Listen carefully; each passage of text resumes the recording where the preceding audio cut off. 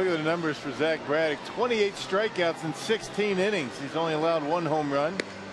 9 walks, though. Well, sometimes he could be wild, but we saw him in spring training, Craig, and he's got good stuff. Reminds me a little bit of Dan Plesac. He throws hard and has a pretty good slider. 253 strikeouts in 198 innings. That's before this year. Fly ball right field. Corey Hart has it just into foul territory for the first out. Drives this one to left. Braun on the move and makes the catch.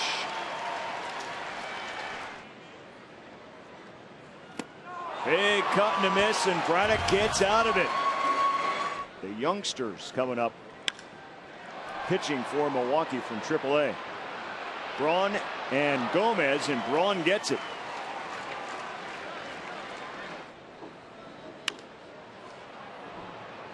Fly ball by young Corey Hart coming over and makes the catch. 2 down.